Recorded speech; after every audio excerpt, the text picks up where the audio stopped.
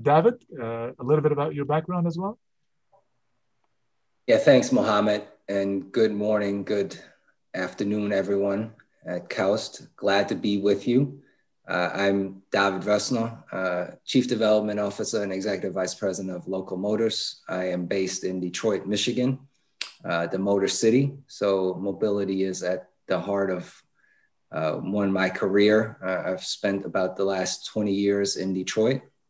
I've worked in almost all areas of the automotive industry across sales and marketing, as well as supply chain and product development, and have done a lot of my work prior to joining Local Motors in mergers and acquisitions with Deloitte, as well as in strategy consulting with a company that used to be called P3 Group, now called Umlaut.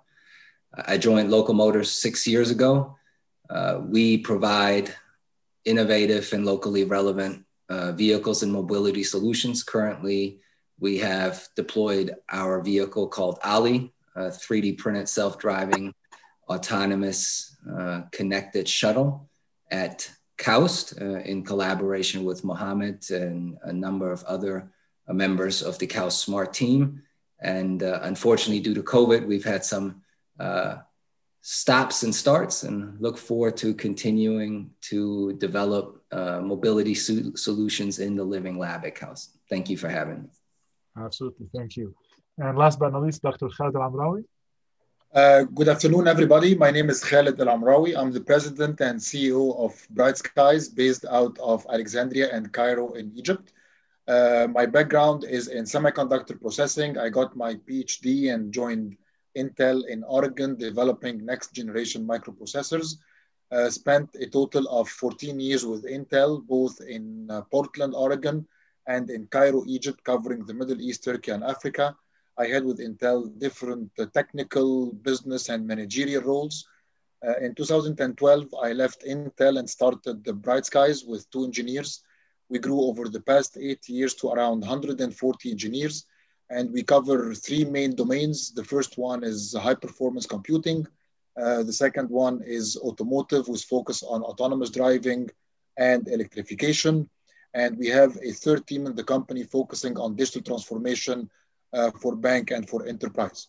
Very happy to be at KAUST today with the panel and look forward to an exciting discussion. Wonderful. And I can tell you the questions already began rolling in, which is great. So we'll try to answer them as we go along. Let's begin with you, Mohammed. You're part of Careem. Careem is obviously part of Uber. You kickstarted the whole ride-hailing economy. I know Careem is evolving to many more things, mobility as a service, connecting people and things. Where is Careem heading? So Careem, as you know, is founded with the mission to simplify and improve the lives of people. And with this, we started with the ride-hail industry. It was actually a B2B service, then became a B2C service. After ride-hail with the mobility of people, we ventured into the mobility of things with Careem now labeled and branded as Careem Food. So we launched multiple verticals in the MOT service with food delivery with shops and order anything. And we also have an express arm for e-commerce at Careem. 2020 was a pivotal year for the mobility industry, travel and on-demand ride-hailing industries. It was a silver lining, also a lot changed some of the consumer behavior to rely and test food delivery, grocery delivery. And we've seen some of that here in the region. With this, also in 2020, we launched the super app. So Careem is no longer just mobility of people and mobility of things. It's also a super app that structured in a way to further simplify the lives of people, whether through Careem services or through partners. As Careem, we handle mobility of people, mobility of things, and mobility of money. So with Careem Pay, and we complete the picture for our partner, for our customer through our engagement with the super app partners. You will see more of that in 2021 and beyond. On the just on the Careem, from a statistics point of view, we have 30 million customers. And we have more than 1 million captains, we call our drivers captains. In Saudi specifically, we have more than 100,000 monthly active captain. So from an economic impact and business impact, we're very happy to be, have such a strong presence in Saudi, in the kingdom, and we look forward for more of that. The industry in general, the mobility industry in general, is expecting some transformation with the automotive wave, autonomous driving wave. But for our region, I think this is 5 to 10 years for it to make a dent. Given that we are mostly a low labor cost, the business pull to double down on autonomous vehicle is not that strong.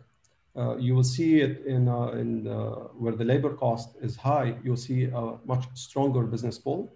And this is where kind of the go-to-market would pursue, where it makes sense from a business point of view. So we have a prediction of 5 to 10 years from Mohammed in this case. For it to make a dent, yes. However, pilots will start, and you will see it. Yeah, pilot will start. You will see it in some niche areas, like say inside a compound, inside private companies, like Aramco campus, KAUST campus, big campuses. You'll see some of that. Maybe in certain downtowns. I would expect you see it in Dubai. I would expect you see it in Riyadh. But for it to be at a mass, like a one-to-N global to make a big dent, I don't see it. Like I would expect it to take about 5 years. Wonderful. Now switching to Khaled a little bit, there's a couple of questions in the chat here, and I'll steer it towards what we want you to talk about. You're very close to the automotive industry, Khaled. You're doing some work with Brightskies. You have some ideas. There's a question here about what you think of Tesla cars. What will happen on the road in the future? Khaled, what do you see mobility from your view? I think if you just look at the automotive industry today, it's witnessing actually a revolution. The industry is changing moving more towards technology. There is I would say a competition and integration between the classical automotive industry and the technology industry.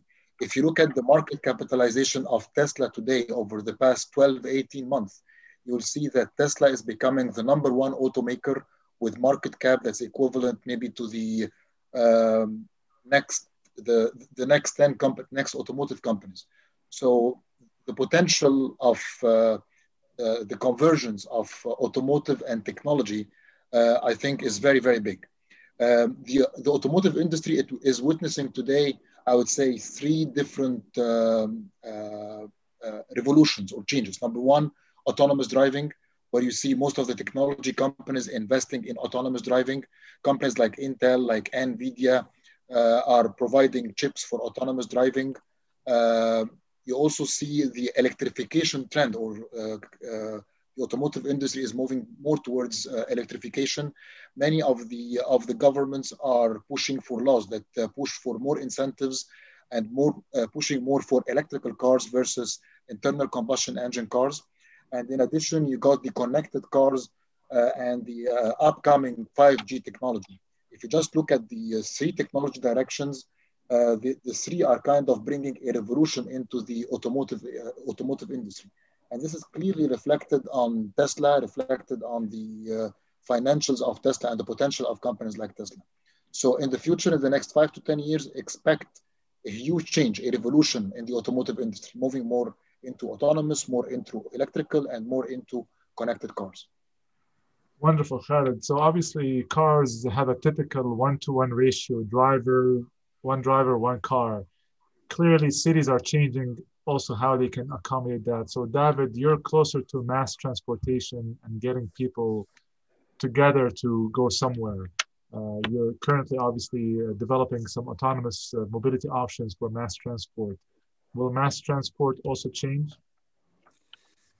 It definitely is. It changed significantly in the last 9 months during this pandemic. And so if you studied public transit around the world, it has, taking significant drops in ridership. So at some of the peaks early on in COVID, cities saw as much as 85, 90% drops on ridership. For example, Milan, which at one point was the hotspot for COVID, and even after it emerged, had a mandate to say that normally they move 6,000 people per hour, and that's their kind of capacity. And they said, we're only going to be able, due to COVID protocols, target moving 1,500 people per hour. So that's about 75% drop in capacity to the COVID protocols.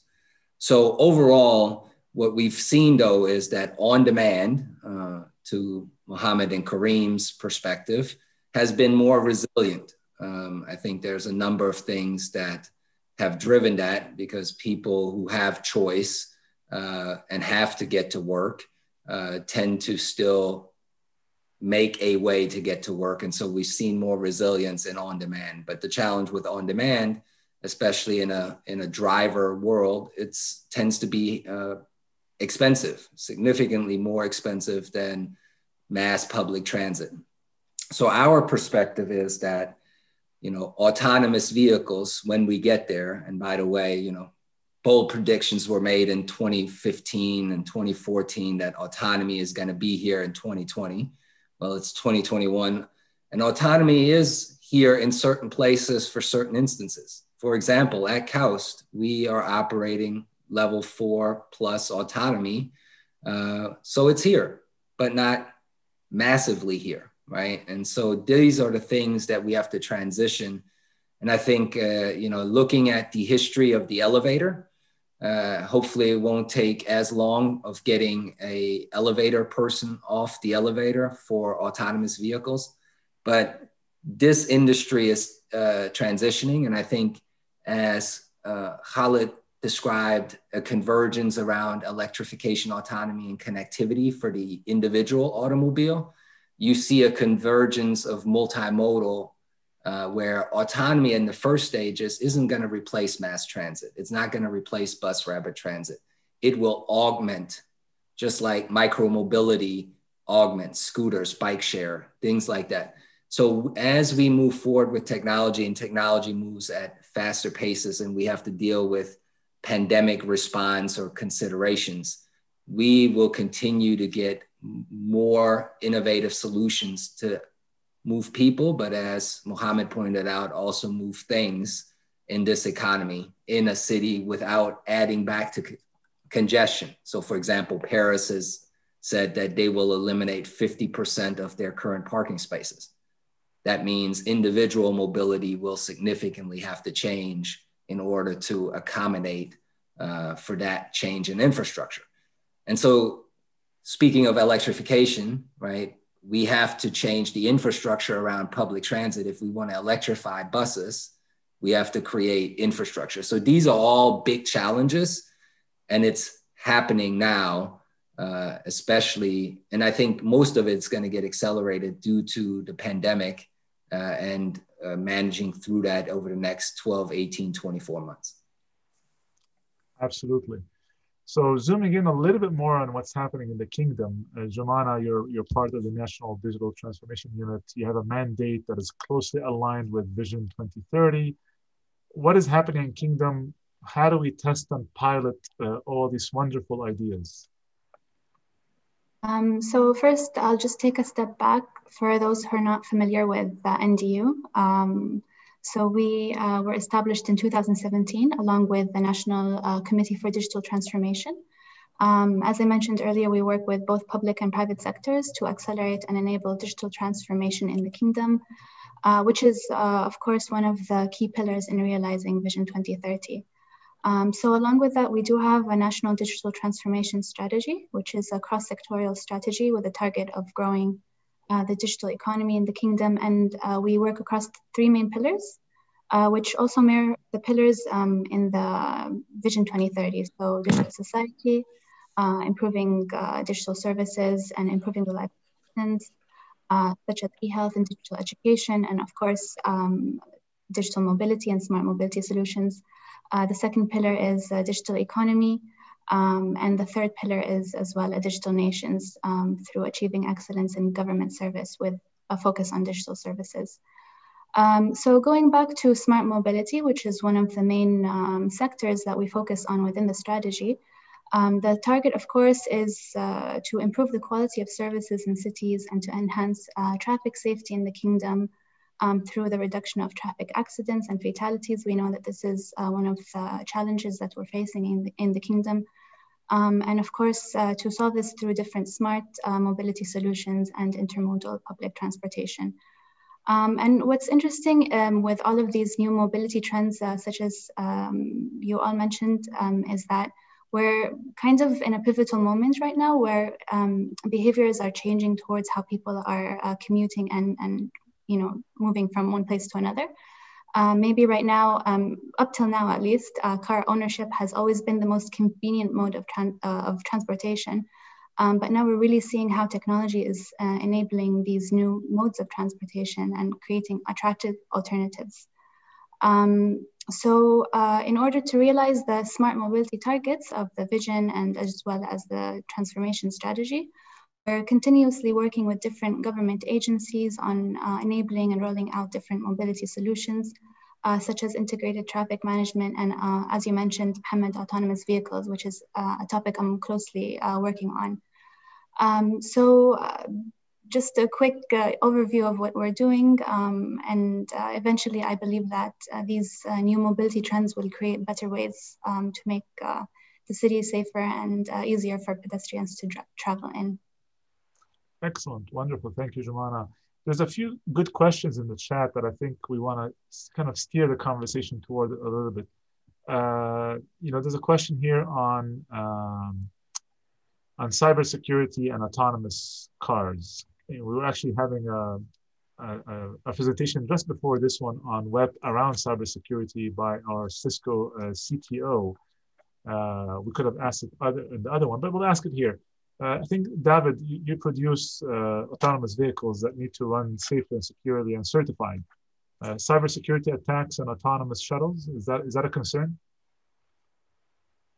So certainly there's a number of challenges around working with connected devices, right?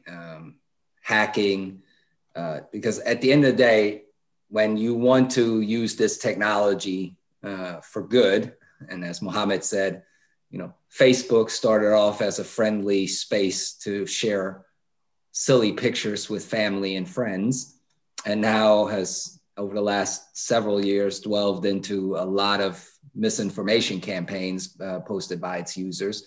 How do you manage the potentially unintended consequences of this technology that we hope to improve lives? So certainly looking at how to secure that, not just physically, right? There's still a stringent standard that number of governments around the world are grappling with around vehicle safety, physical safety.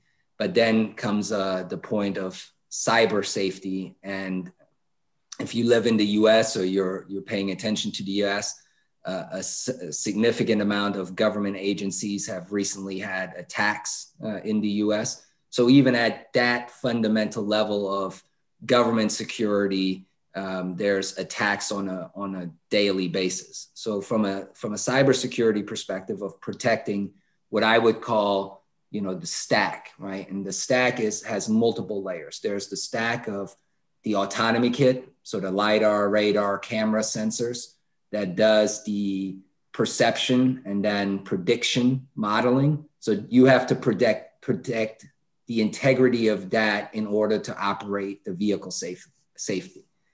Then there's the cybersecurity about data feeding off of the vehicle, right?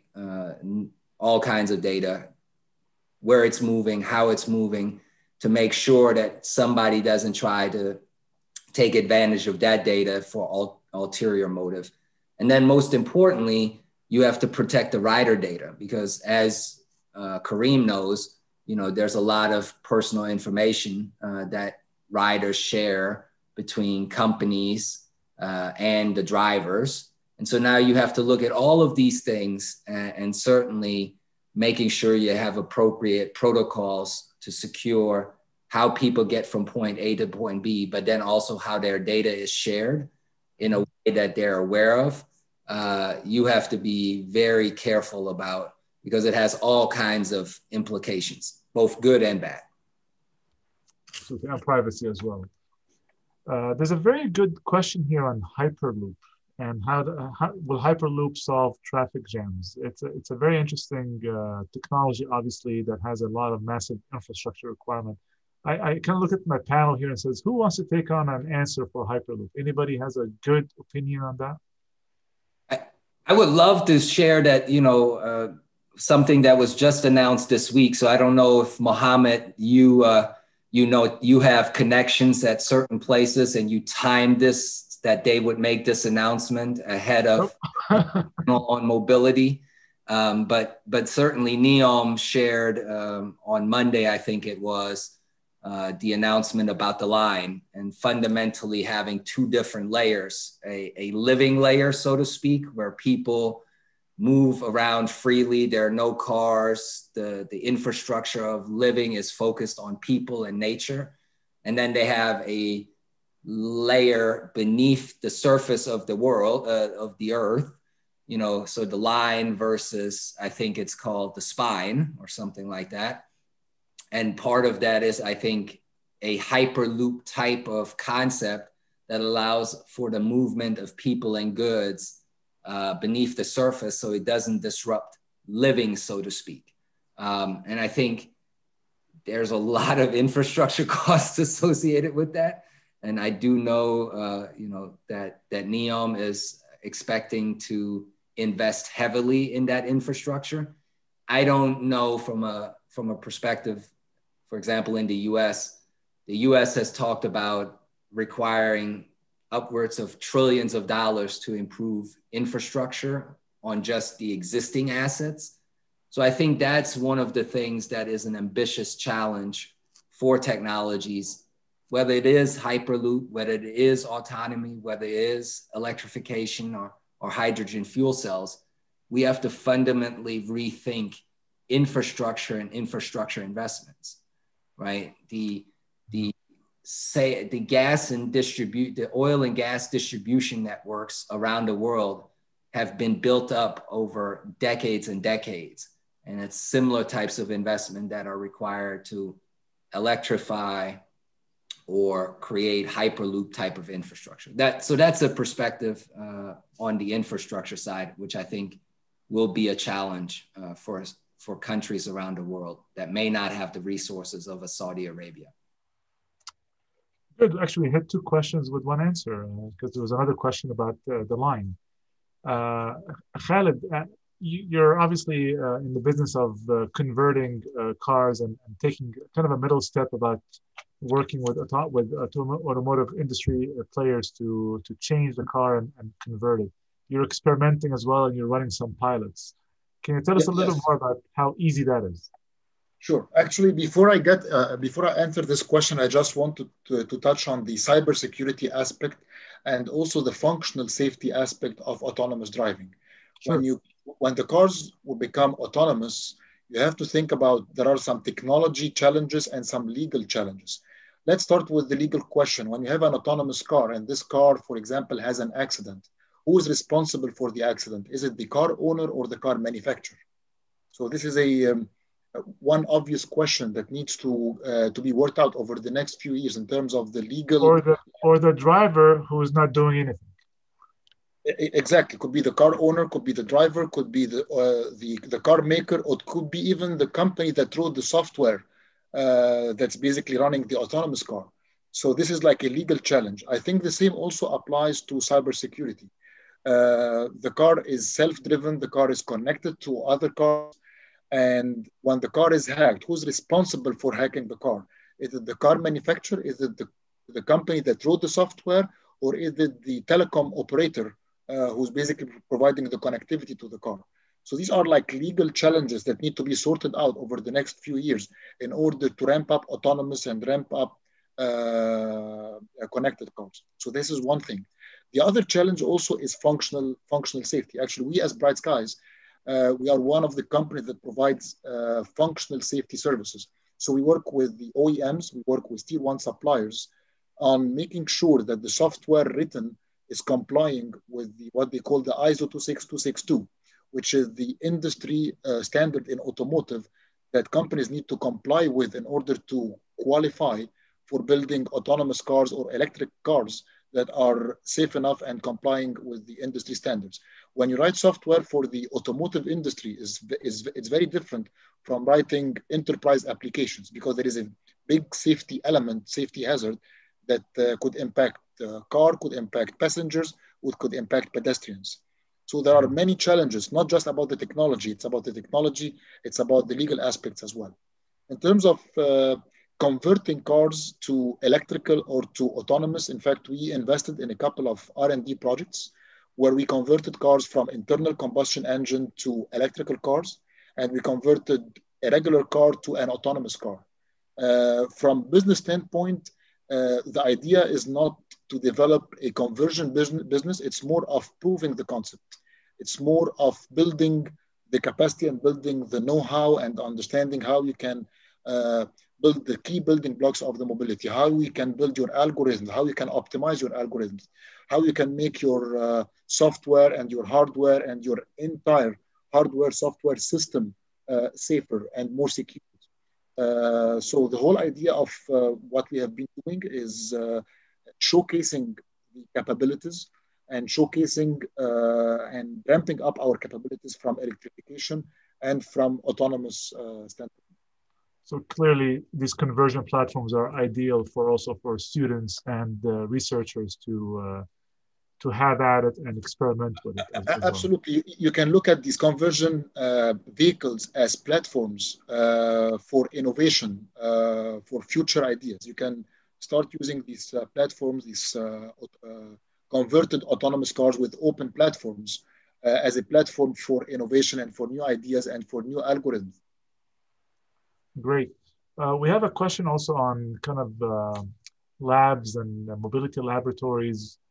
And also there's an element of, can this help nations that don't have infrastructure, for example? Jumana, the kingdom is doing some pilots in the kingdom here. There's some tests happening as well. Do you want to tell us a little bit more about that? And we can try to see how we can answer the Africa example as well. Yes, of course. And I think you can also add to the question of the lab example.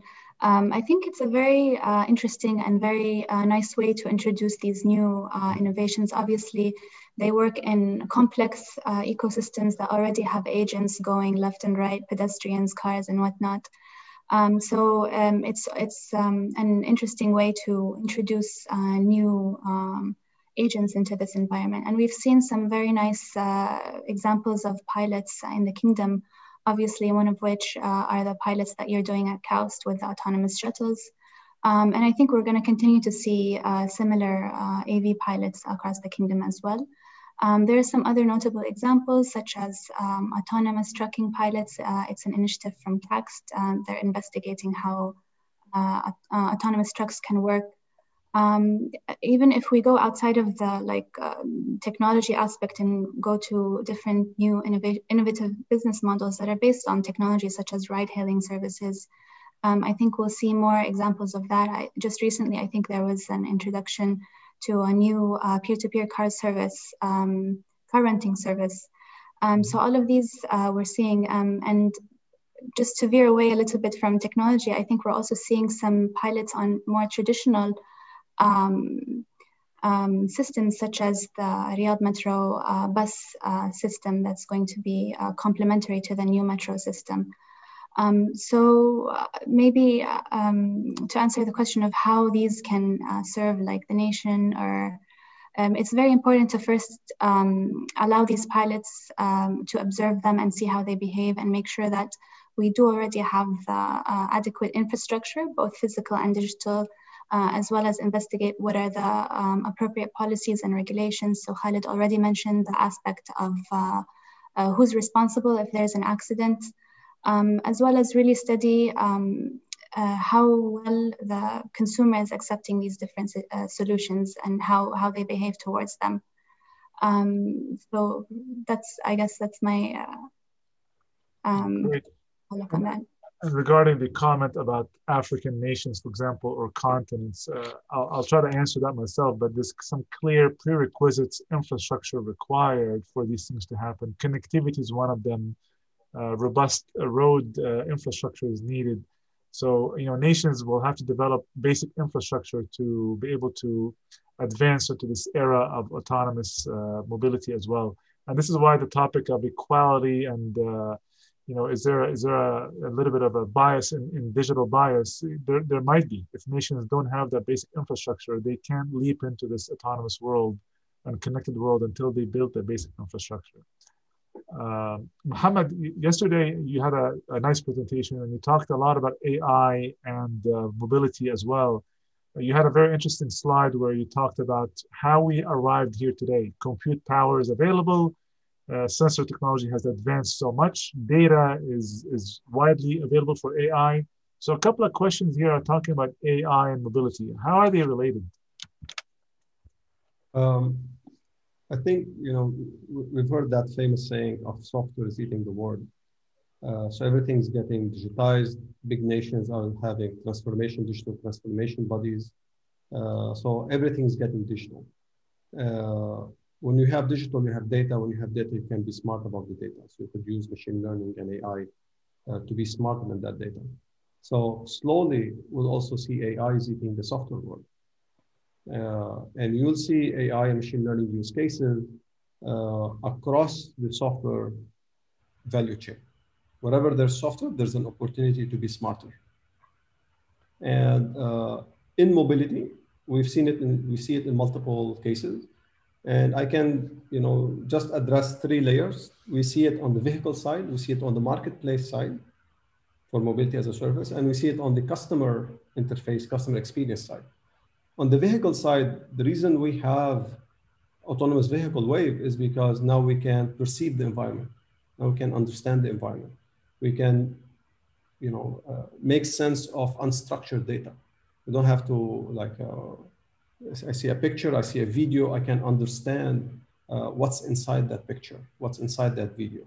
And after that, like in the autonomous vehicle, there's 3 layers. One layer is perception, which is mostly deep learning based. Most of the time is supervised learning. That's a car, that's a traffic light, that's the type of the car, that's an ambulance, that's a police car, that's a pedestrian, that's the pose of the pedestrian. This is walking, this is running, this is, I have an eye contact or not. That person make an eye contact with the incoming car. Is that object, is it like a plastic bag floating in the air, or it's actually something I need to steer away from? All that information, perceiving the environment is first step. That's the first layer for autonomous vehicle. Second layer is prediction. Now that I have identified the entities in that image and around me, around the vehicle, what does that mean? Where are they going? What is static? What is moving? And in the next, from a path planning point of view, where's the possible path of that entity or that pedestrian or that group of people will be walking? And is there a potential of an accident around the corner because I don't see it, and therefore I have to be aware, and therefore I have to slow down a little bit. That information, machine learning feeds that prediction. And this is through multiple understanding the environment through multiple data collection and also supervised learning in this case and prediction. The third is path planning. And I believe, I think David or Khaled talked about that. So perception, prediction, path planning. The path planning is now that I predict how the movement will evolve, how the environment will evolve, what should I do? And a lot of that can be also, you are negotiating with the environment. So your action will also trigger a reaction. And if I'm merging if there's a congestion, I want to take a path, I want to take over a car, I want to change some lanes. The way am I aggressive in my driving? I try to, get slowly closer to the other lane. and how the perception, how the feedback of the other person, how's that person reacting to me. It's a field of multi-agent environment, multi-agent interaction. You could learn that. And this is how the industry is moving with perception, prediction, and path planning. So a lot of that autonomous vehicle was facilitated, was enabled only through machine learning and AI. The second is the marketplace. At Careem, we connect supply and demand. We're a marketplace company. For people, we are two-sided marketplace. For mobility of things, we are a three-sided marketplace. How to do the matching between supply and demand while maintaining the health of the marketplace. There's a lot of machine learning there. How to understand the ETA, the estimated time of arrival. There's a lot of machine learning to estimate that, to predict that. How to understand if I want to dispatch a captain to pick up a food item or a grocery item per the time of the day of the week, the type of the item, when should I dispatch that captain such that I guarantee a just-in-time arrival? I don't dispatch the captain immediately and there's a wait time for the food preparation. You will see a lot of efficiency driven by AI, by understanding how the coordination will happen between the different elements of the marketplace. The other area in the marketplace is also supply shaping and demand shaping. I can shape the demand through peak pricing, typically referred to as surge. So I could do demand shaping. I could also shape the supply by incentivizing a network rebalancing. I could display heat maps to the captain to put them in areas where there's a lot of demand. There's a lack of captains. I see a demand with less supply, so I could incentivize the captains to go there. And through this, there's some peak pricing, so they'll also benefit economically to them. Good optimization problems. Yes, and the other area, and you will also see areas with multi-objective cost function. Most of the marketplace right now is they optimize with one cost function, but with multi-objective cost function, I want to guarantee marketplace health. I want to guarantee captain income, sustained income for the captains that are loyal. There's some level of safety and quality that I also want to guarantee. You start plugging in multiple objectives in that big optimization utility function. There's also certain areas with for example, on the government or on the cities, if there's a lot of congestion, and we've seen this when self-driving sidewalk robots people start to experiment with it in downtown San Francisco, it created a traffic jam on the sidewalks and multiple robots driving there. Well, one way you can control it is that I have a certain number of density of sidewalk robots or autonomous vehicle or cars in general in a certain location. And if there is that density increases, there's a congestion, I could tax for it. Right? So the city can tax for it to ensure that there's a tax on the congestion that's being created. So there's different ways how to regulate the marketplace. And the last piece on the AI through that journey is that the user experience, the intent understanding. If I open the app, I get immediately what I need to know. I don't have to spend a lot of time to search. So that simplicity, a lot of the simplicity and intuitiveness in using the app, a simple app, there's a lot of AI behind it to understand the user, number one, to understand the intent, and to facilitate a very quick and simple happy path. Very interesting indeed.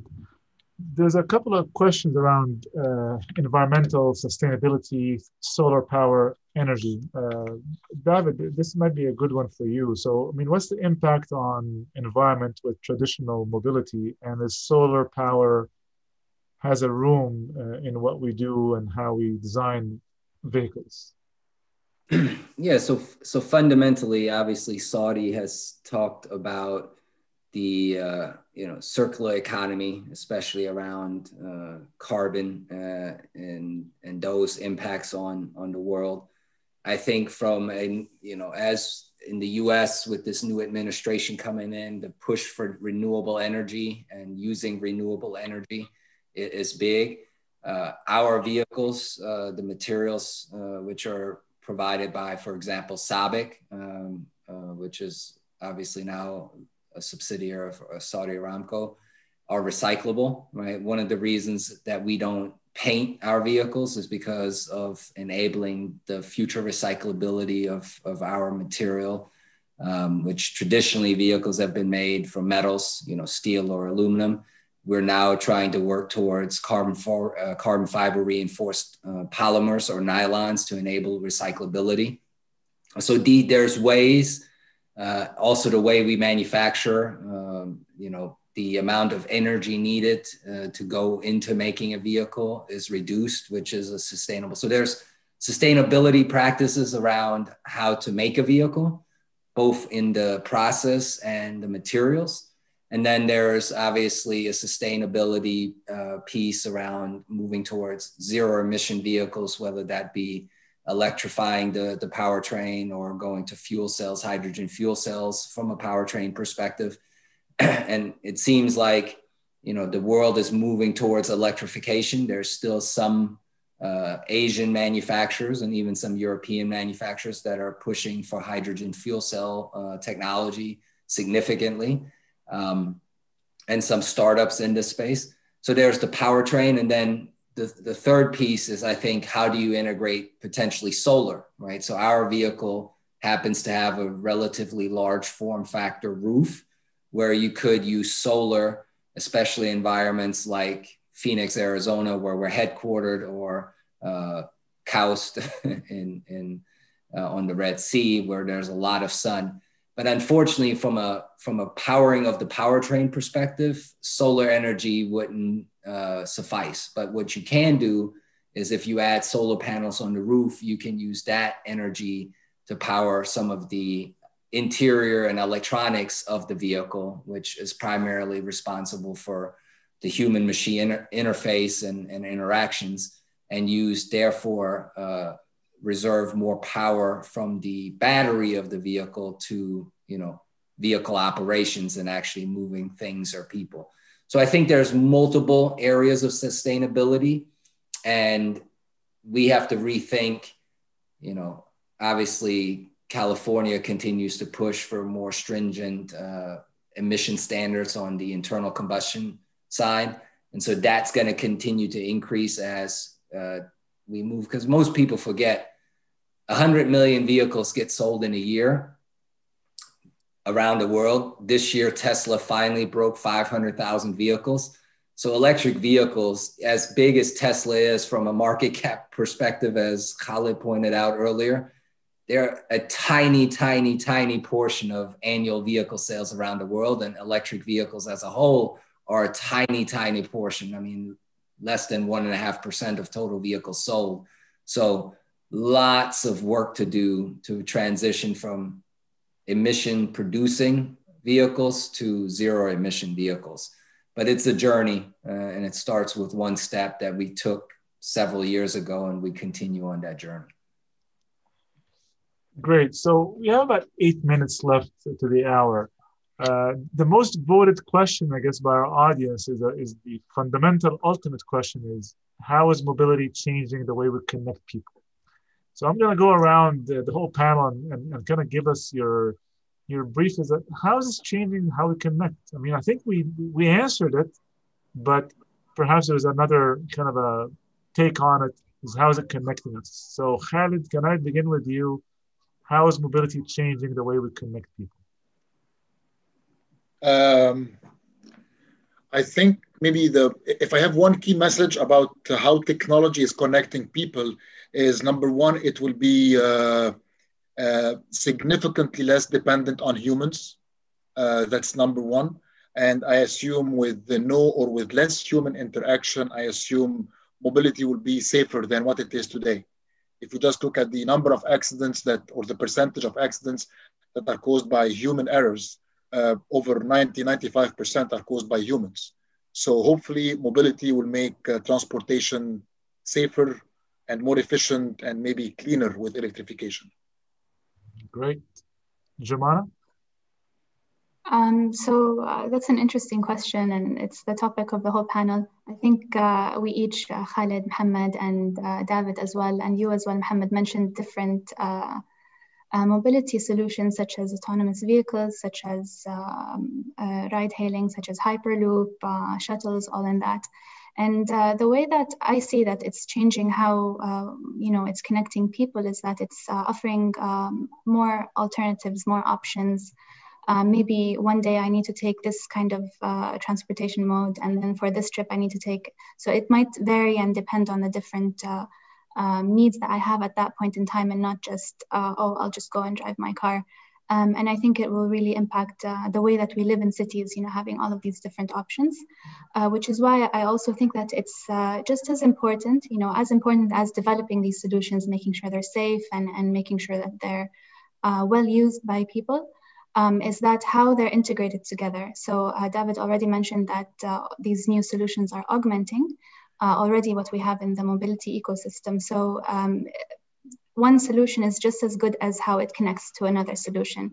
So that's going to be a very important challenge that we all work together, different technology developers, city planners. So I really see it as a function of design and planning and collaboration as well. Great. Mohammed, you touched upon a lot of this yesterday, and maybe again, give us your take on it today. Yeah, so on the mobility of things, I talked yesterday, full presentation on mobility of things. We will have over the next 10 years, a revolution on the connecting movement of atoms, movement of packages. And what I talked about is that we'll have an atom net, similar to the internet for movement of bits and packets. We'll have an atom net for the movement of packages with package switching. A lot of how the internet works right now, we will see it on the atom net.